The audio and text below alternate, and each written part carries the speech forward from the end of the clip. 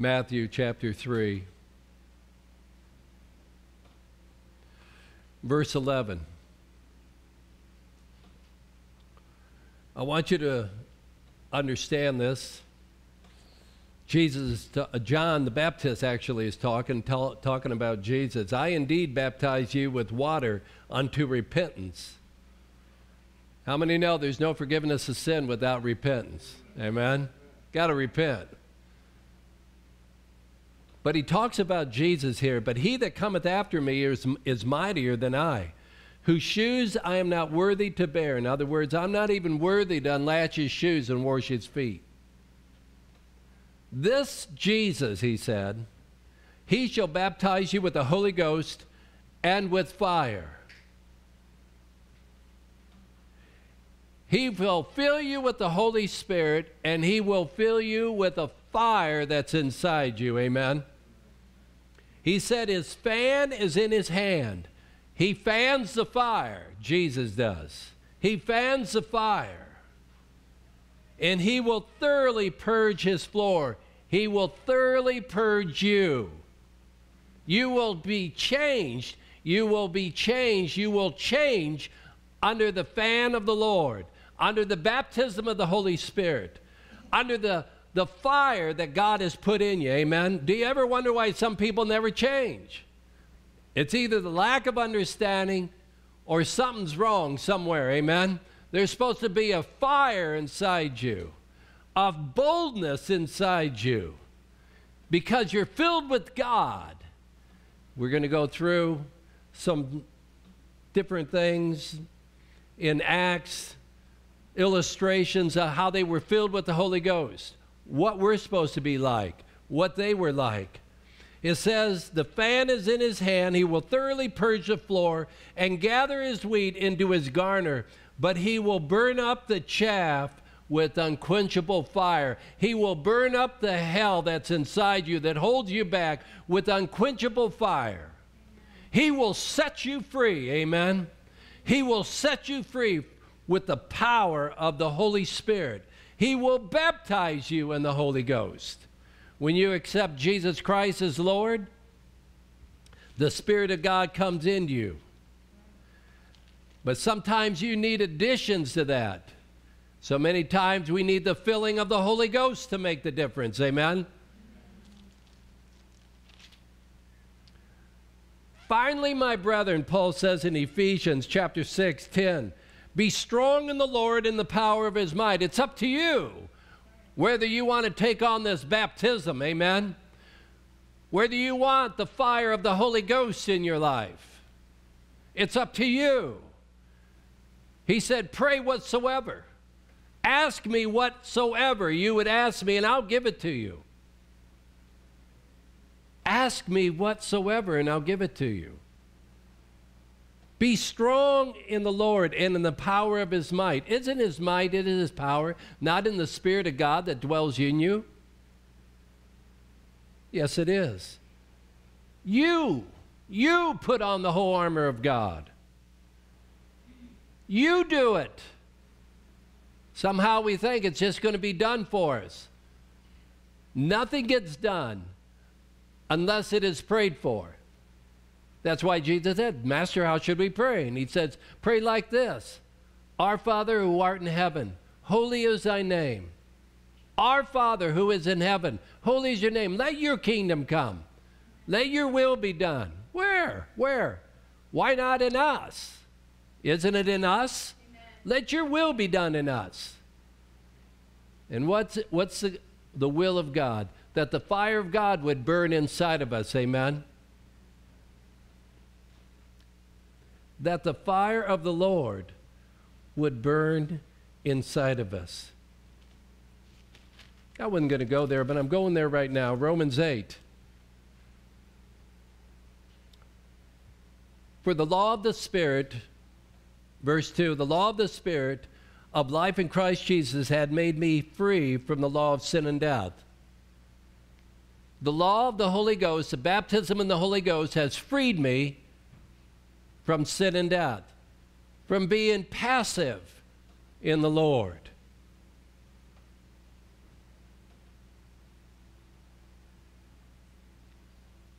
They that are after the flesh, they do mind the things of the flesh. They that have a desire to always follow, do what their body says it wants to do. This fulfilling those desires eats them up like a cancer, pulls them away from God. No matter what it is, you could be in a church, that everything is being done right, but there's something wrong with the spirit in that church. Everybody know what I'm talking about? There's something wrong with the spirit in that church, amen? It isn't right. And the more those people stay in that, even though it looks religious, even though it looks right, it isn't right. And that religious spirit it's a counterfeit of the Holy Ghost eats the whole congregation up, and it seems like nothing that they do is right after a while because it's not in the Holy Ghost. It's in another spirit that counterfeits itself. It's another Jesus. It isn't Jesus. It's another Jesus. The Bible says they preach a different Jesus. Those that are after the flesh, they seem to mind everything that's after the flesh. Those that are after the flesh do mind the things of the flesh. But he says, but those that are after the Spirit, the Holy Spirit, they seem to mind the things of the Spirit. The more you dwell in the Holy Ghost, the more you're in the Spirit of God, the more you will have the Spirit of God working in your life, amen? The more that you're in the flesh and you mind the things of the flesh, you might have a desire to do a lot of things. You might have a desire to get angry. It hurts your walk in the Holy Ghost. You might have a desire to lie. It hurts your walk in the Holy Ghost, even though you might say, oh, I ask forgiveness. I know that I lied to my wife. I know that I lied to the boss. I know that I fibbed a little bit. I shaded the truth. I didn't totally lie, but I shaded the truth. That pulls you away into the flesh. And so you go home and you look at the box of donuts and you go, why not? I deserve it.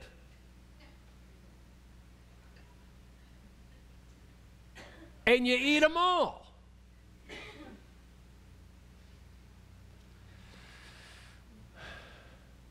I remember this story. It really was kind of funny. This woman said to her husband, she says, I desire a brownie. I desire to eat a brownie. And he says, when you have that desire, you just go walk around the block and it'll pass. I thought to myself, what a horrible thing to say to your wife. What a horrible thing to say to your wife. One little brownie. What the brownie gonna? Little did we know, when she ate one brownie, she ate the whole pan. I had no idea. Amen? She ate the whole pan. I don't know how she did it.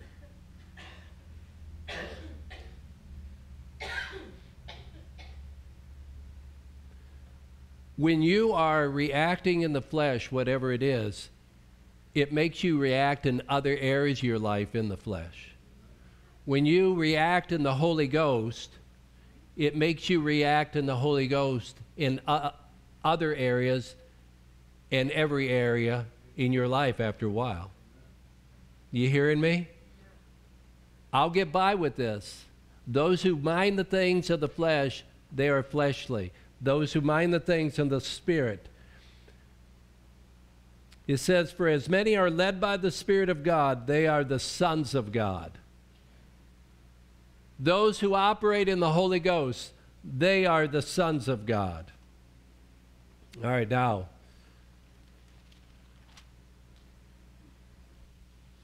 I want you to see something here. It says in Proverbs 28:1, the wicked flee when no man pursues them. See, the wicked, you talk about wicked people, the wicked, they have all types of hell inside them.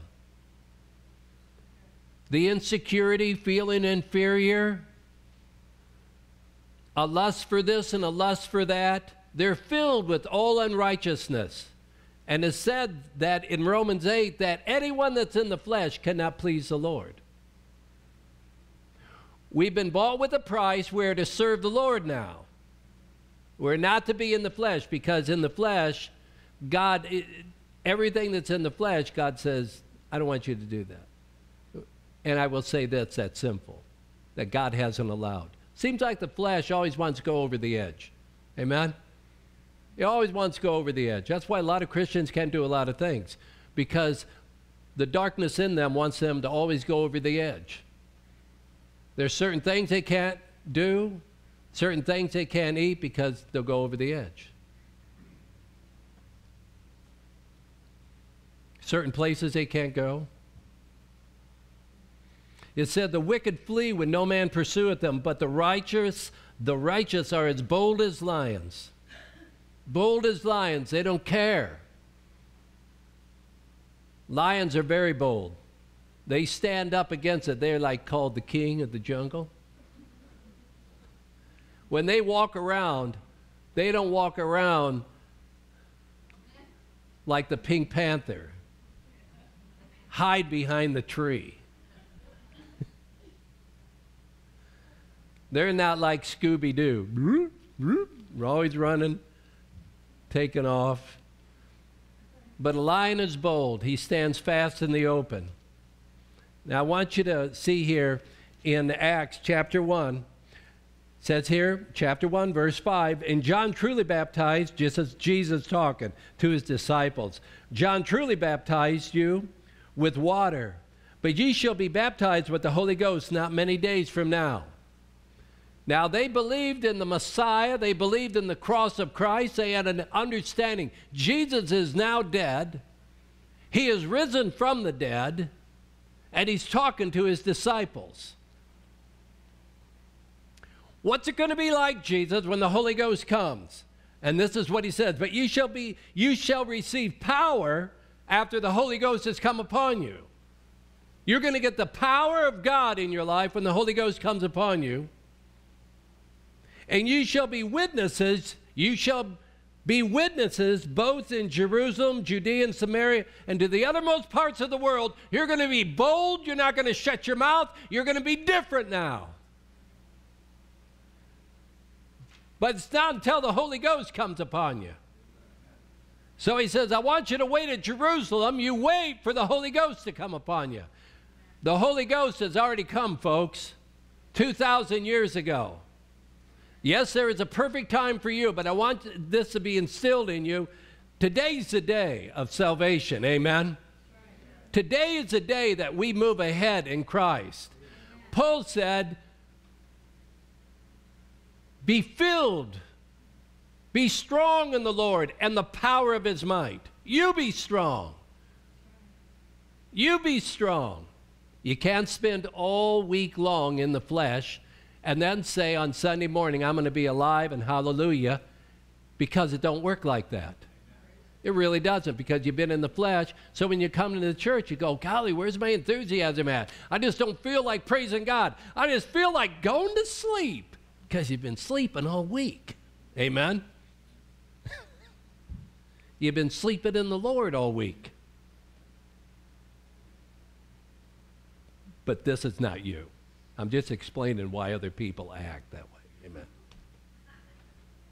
Amen. Chapter 2, it says, but when the day of Pentecost, Jewish holiday, was come, they were all with one accord in one place. Oh, that makes such a good church. When everybody thinks alike. Amen. And suddenly there came a sound from heaven. God always comes when people are in one accord. When the husband and wife are in one accord, the Spirit of God comes in that house. Angels come down when that man calls on the Lord. Amen? That's what happens when everybody's in one accord. But that's why Satan comes in to divide a home. Because in any home that's divided, it doesn't stand with the Lord. It can't stand with the Lord because it's fleshly. Division is flesh. Togetherness is God. Amen? Division is flesh. That's why Satan has come to destroy the families with divorce. And suddenly there come a sound from heaven as a rushing mighty wind.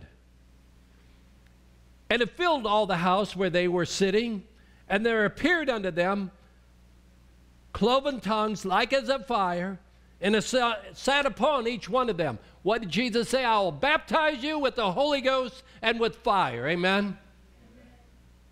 What happens? Well, when you're filled with the Holy Spirit, when you're in the place that you need to be with God, you can't keep your mouth shut. Your mouth always gets you in trouble with the world, with them that are in the flesh. Amen?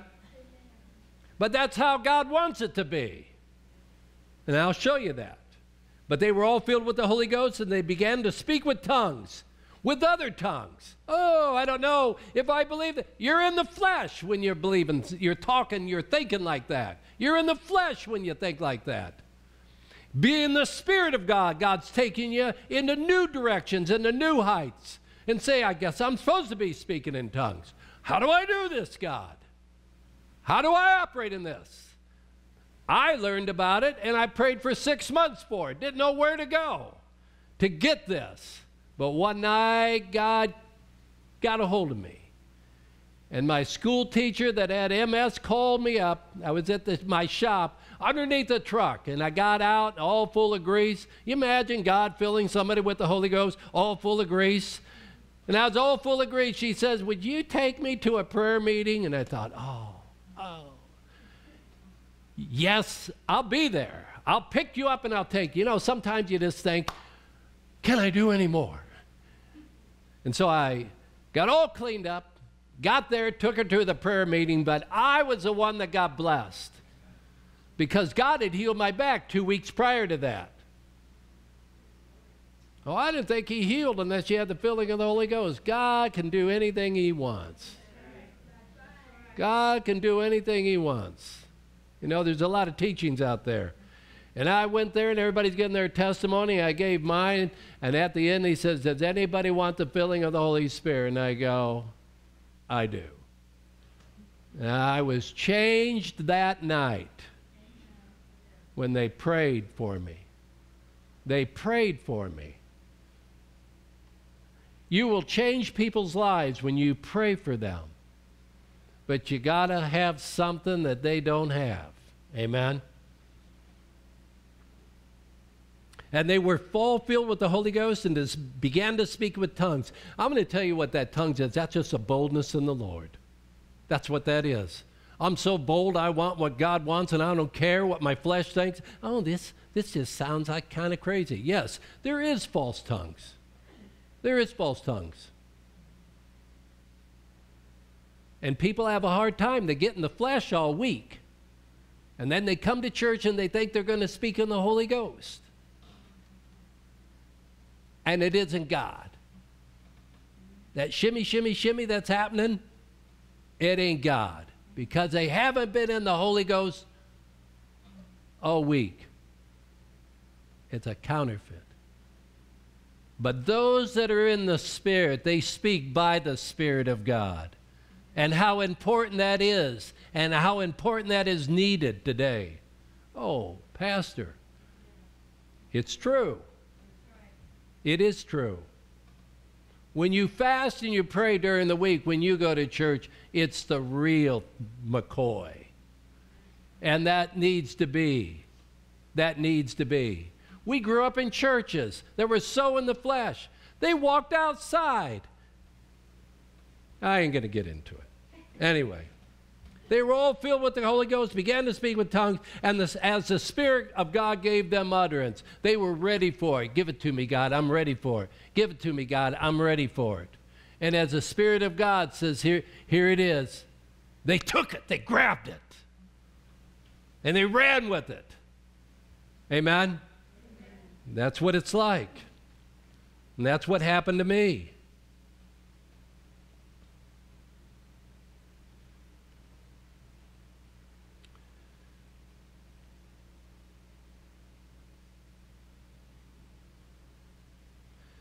In Acts chapter 4, I'm going to show you here a little something about being filled with the Spirit of God. 4:8, Peter's talking.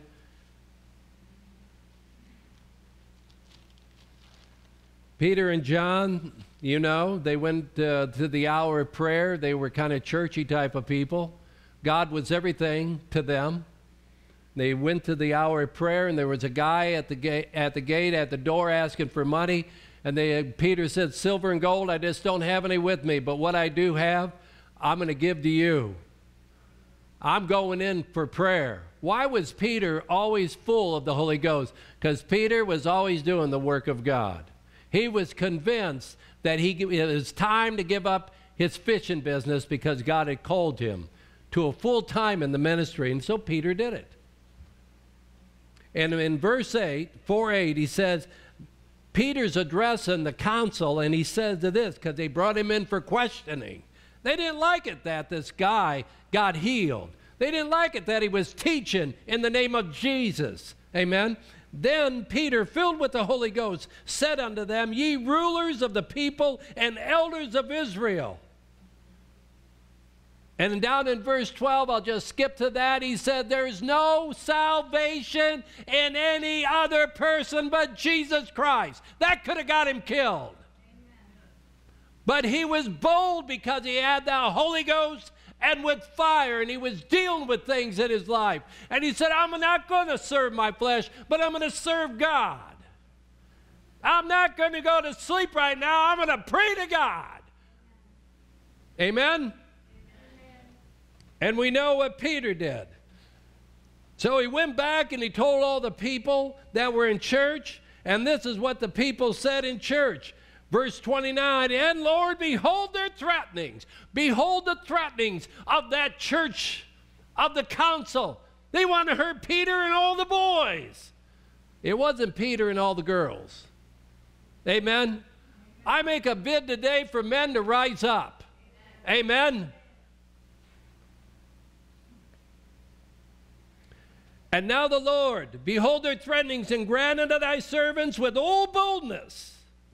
Notice what they're to have: boldness in the Lord, boldness in the Spirit of God. So you got the church praying that Peter and them and everybody be bold, that they may speak thy word by stretching forth thy hand to heal.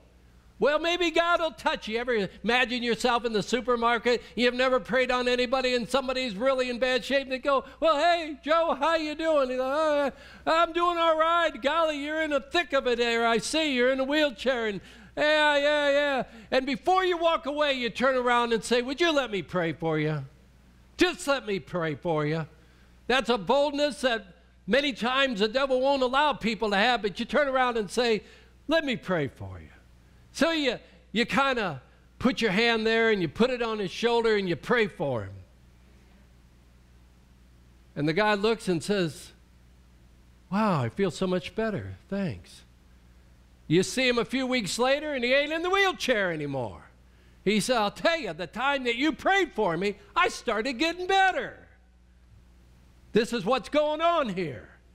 "By stretching forth thy hand to heal, that signs and wonders may be done in the name of Jesus." And when they had prayed, the place was shaken. And I want you to see something. They were all filled with the Holy Ghost. They were all filled with the Spirit of God. They probably were already speaking in tongues, but they had to strengthen themselves in God. Be strong in the Lord and the power of his might. Be strong in the Lord. Yeah, we're going to church, honey. We're going to church because everybody else is there. We're going to church. I don't know who's there. But we're going to church and we're going to pray. And they were all filled with the Holy Ghost. And they spoke the word of God with what? Boldness. Boldness. Hallelujah. If you go into Acts 6 through 8, it talks about Stephen. Stephen was one of those that they said, "Hey, we can't be waiting on tables," Peter said, and the boys, "We can't be waiting on tables. We got to find 7 guys that are full of the Holy Ghost. 7 guys that are full of faith, full of the Spirit of God." And it says here, so they found 7 guys. One was Stephen. that was full of the Holy Ghost. It says here in chapter 5, full of faith and full of the Holy Ghost. Full of faith and full of the Holy Ghost. That's two different things. Full of faith and full of the Holy Ghost. So Stephen was one that qualified for it, and Stephen, full of faith and power, did great signs, miracles, and the people. Do you want God to say, God, fill me with the Holy Spirit? I have faith. I believe you can do this and that, but fill me with the Holy Spirit. You know, sometimes you just got to get somebody to pray with you, and I would suggest that if you got a friend at home or a friend anywhere at church, have them pray with you. Amen? Anyway, the boldness of Stephen in chapter 7 gets him killed. But I want you to see something about this boldness. It's different than your boldness getting angry. It's different. It is a boldness in God that you don't care what people think. All you care is what God thinks, filled with the Holy Spirit. All you care is what God thinks, even unto death. Even unto death. And I tell you, you young people, push into this. Now that you got all your scruples together, amen, you can think right, you're clear. Amen. You don't need 4 naps in the afternoon. Well, that's just how it is. I got home yesterday, I was so blown out, and I didn't do that much. But when you're young, you can push in.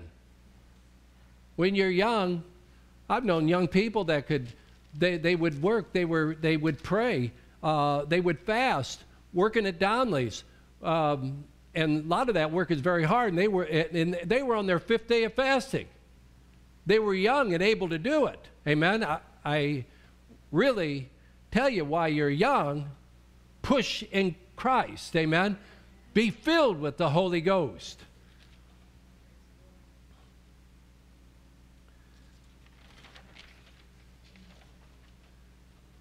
Jesus was filled full of the Holy Spirit. Jesus had boldness when he spoke to the Pharisees. I'm trying to tell you, that's how God wants us to be. But the boldness has to be from the Spirit of God inside you. You got to spend time with God to have that boldness. Be strong in the Lord and the power of his might. That boldness. When Jesus was arrested and they took him before the high priest, Caiaphas, and they couldn't get him to say anything, and he says, I adjure thee by the Most High God. Jesus had to, because when the high priest said it like that, you had to answer him. Are you the Christ? Are you the Son of God? And what did Jesus say? Knowing it, we condemn him. This is the thing that will get me nailed to the cross. What did he say? I am. And you shall see the Son of Man sitting at the right hand of power and coming in the glory of his Father with angels one day. You shall see it, Caiaphas. And Caiaphas stood back with the boldness of Jesus and rent his clothes, condemned, crucify this man, for he has blasphemed. But he didn't. He was the Son of God, but he had the boldness of the Spirit of God because he was all God. Amen? And that's what happened to Peter. That's what happens to everybody that is filled with the Spirit of God. You say, filled with the Spirit of God. Spend time in prayer. Spend time praying with me. You get the filling. You'll get that fire burning. You maybe used to have that fire burning, but you can get it back. All you got to do is go for it, and God won't accept you any other way. Amen? If you're still pumping, breathing air, it is not too late. In Acts 9:17 through 20, it says, when Paul got knocked off his horse on the road to Damascus, one Ananias came in and said to him, Saul, God has sent me. And he prayed for him, and he baptized them in the Holy Ghost. Paul was filled with the Spirit of God.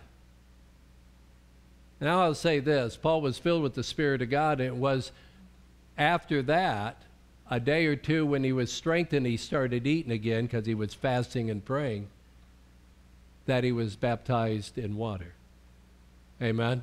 Some say, well, you can't get the filling of the Holy Spirit unless you do this water thing. I tell you what, water thing can come when it comes. Amen? That's an outward sign. I've died to self. I've died to my flesh. Honoring my flesh, I've died to that. I've died to that. And it says, this is what happened to Paul. And this is the words in verse 20. Straightway, Paul went into the synagogues and started preaching Jesus.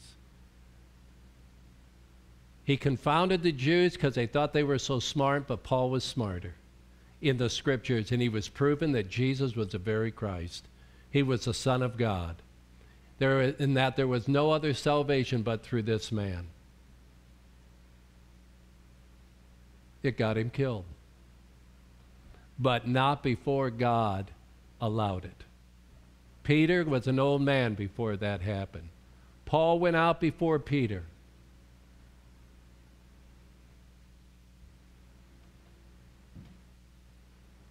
Paul spoke with boldness.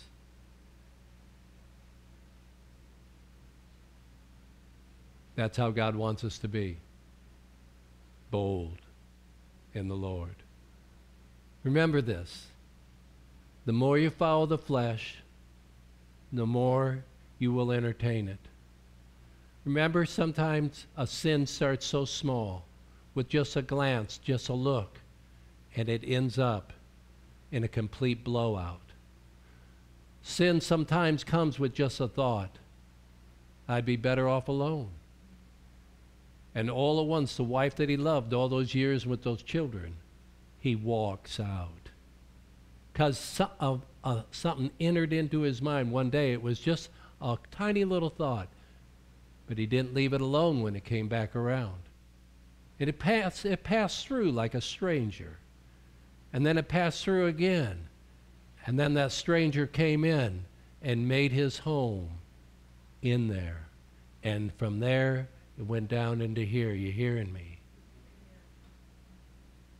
The things of the flesh you can think on.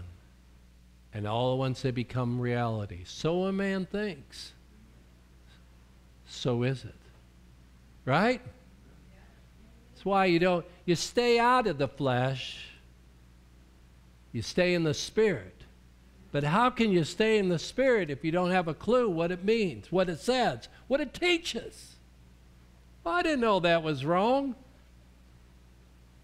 I had a wife come here one day. We were teaching on a Wednesday night, and she said, I got to complain. Is it wrong for a man to look at women?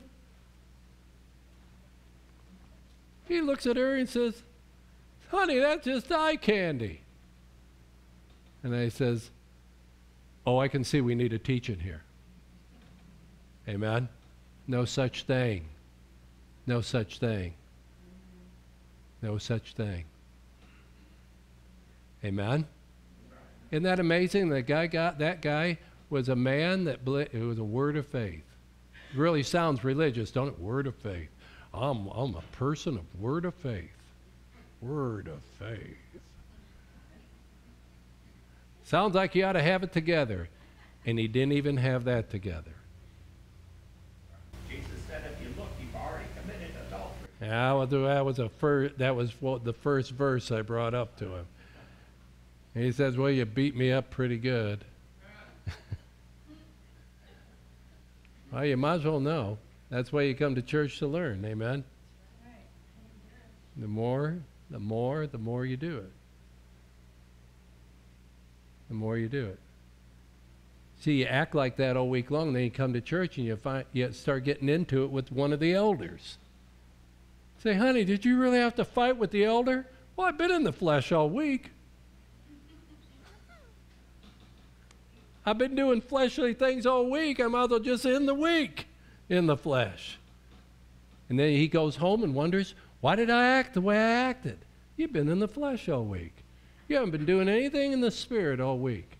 And if it was just a passing thought. I guess I should pray. And the wife says, honey, get over here. I got something for you to do. The devil plays you like a fiddle. Amen. Who was that? Charlie Daniels that talked about the devil and some?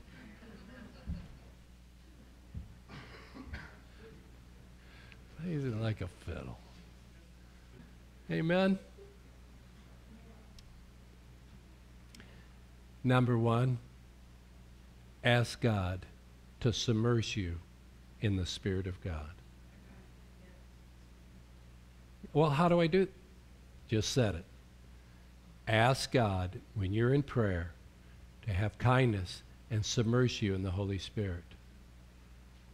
He said, well, how often do I do that? You know what? Once a day wouldn't be bad. Twice a day would be better. 3 times a day, Father, Son, Holy Spirit. 3 times a day would be great. God, submerge me in your Spirit. Submerge me in your Spirit. I'll tell you what, you'll see a change in your life.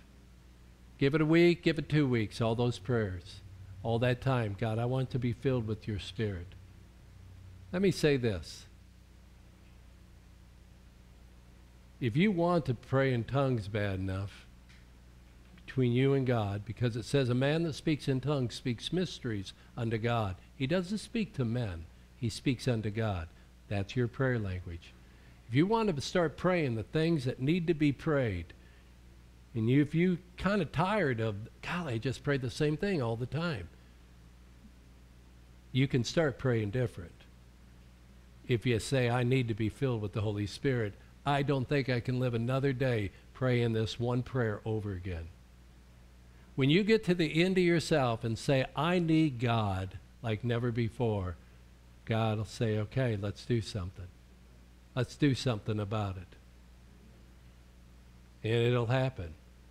It'll happen. Me as a Catholic boy, I knew that there was something more in God because I heard somebody talk and I wanted it. How bad do you want it? It's not a big thing. It's not hard for God at all, but how bad do you want it? Do you want to stay in the flesh with that religious spirit on you? Say, oh, I don't know if I want to do it. I don't know. It's like, you want to stay there? You've been saying that for a lot of years. Why not get the fire of God in you and the boldness of the Lord like a fire flowing through you? Amen. I remember asking my priest, I said to my priest, I says, why don't you teach us something about the devil? Because where I was at that Saturday night, prior to that, wasn't a good place. And he said, sometimes we got to think for ourselves. And you know what he said to me? He says, the devil's locked up on a chain. I looked at him and I says, where I was at, he's not locked up on a chain. I knew nothing about God, but I did know this, that I needed God in my life. That man that went to school for 8 years, I asked him, my next question was, I says, have you ever read the Bible through? He says, I never have. I said, what'd you do for 8 years in the seminary? Because my brother went to the seminary. He said, we just studied the doctrine of the church. Now, I wasn't disrespectful. I was very respectful. But I walked away, and this is what was in me. I don't buy that. I could think for myself, and I'm telling you to think for yourself, and at least consider what I've told you today. Be a man, be a woman of God. Press into the truth.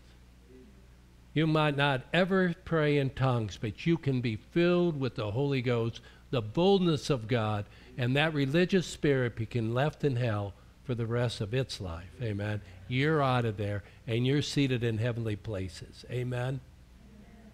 But I pray that you do move in the fullness of the Lord. That's what I pray. I pray you do move in the fullness of the Lord, and the Lord speaks through you, whether it be in English or in another language, that people would be inspired by you, because it's all over in the Bible. It's all over in the New Testament.